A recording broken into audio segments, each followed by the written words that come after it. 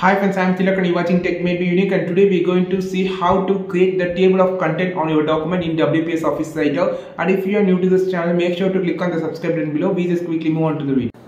So how to insert the table of content in WPS Office Writer? First of all, you just need to select the headings. What are the headings in here? You get, for example, this is a heading. I just need to select as heading like this.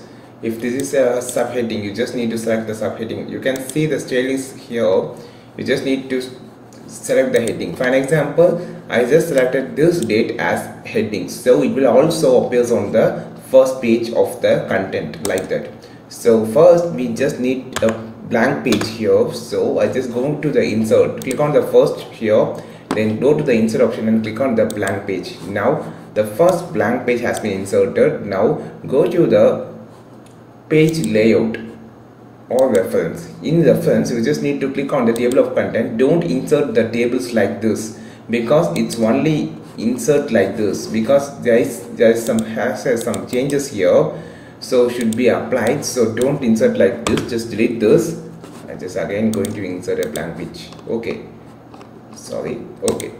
now I just need to go to the reference and click on table of content, and here you can see insert table of content. Just click this. There is an option how to tap to leader, so like a line, and show levels, how many levels it should be shown, what are the headings. You can see the type and options.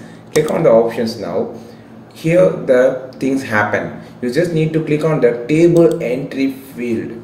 Just click this and click OK. Now click OK.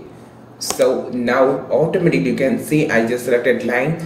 So project name, overview, goal, I said no already. The date has been selected as heading, so it's also included here.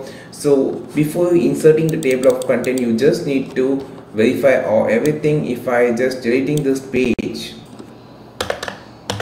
so I just deleted this page, you can see now the page number has been changing, and for example, the project name goes to 0 and the goals goes to 1. By this option you can easily insert a table of content on your WPS Office Writer.